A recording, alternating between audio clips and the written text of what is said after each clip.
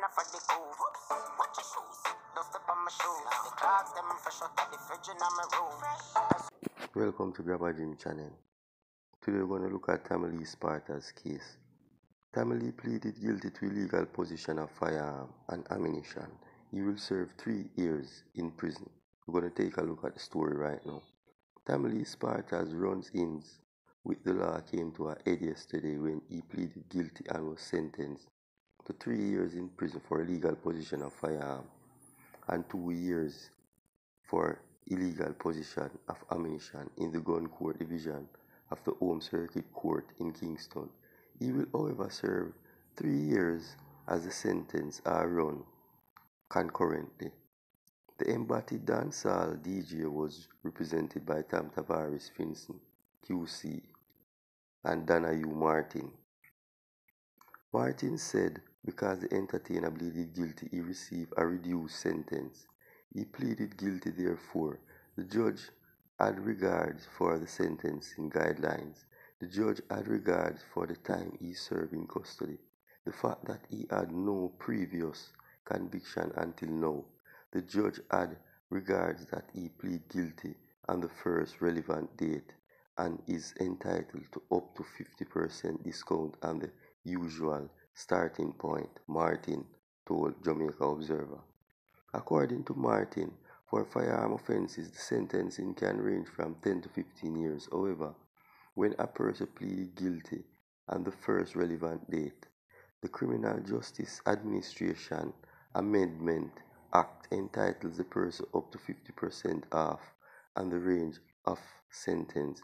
Other factors taken into consideration were that the entertainer had already served 3 months in custody and he was gainfully employed and a contributing member of society.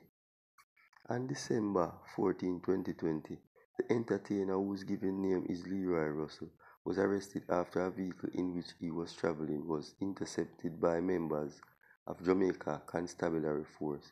The men in the vehicle were searched.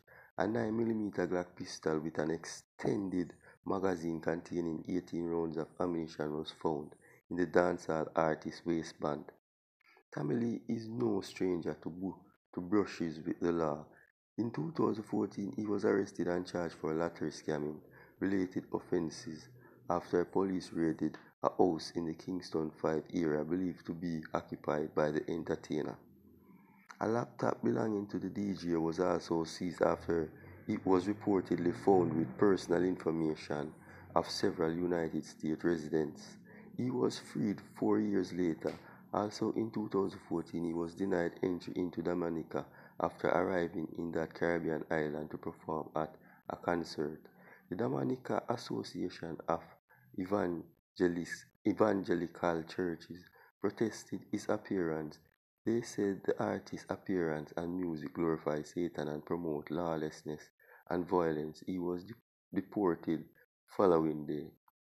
In 2015, the Montego Bay police prevented him from performing on Reggae Sumfest for fear of patron safety. The following year, he was listed as a person of interest by detectives in the Kingston Eastern Division. At that time, it was in relation to a shooting incident on Sanders Avenue in the Kingston 2 section of the corporate area. In 2017, the Freeport Police Station in Montego Bay requested Tamale Sparta turn himself in for questioning in relation to a shooting in the Flankers community during the Christmas season. He was cleared in both instances. In March 2020, Tamale Sparta's 6-year-old daughter was shot during an altercation involving 3 men in Flanker. A 9-year-old boy was fatally shot in that incident. A former member of Vybz Kartel's Portmore Gaza Empire, Tamale Sparta, got his break in 2012. He is known for a song including Sparta Soldier, Sparta Angel, Psycho, and Rich Badness. Well, Tamale is really a bad boy, you understand? But if you can't be good, you have to just try to be careful, you understand? Because a Jamaica this, isn't it? But we not go talk down on the artist nor nothing, because a whole heap of things reach him because even him daughter get shut up and things. So, you understand? We not gonna say no more. Grab a gym. Subscribe, like, out.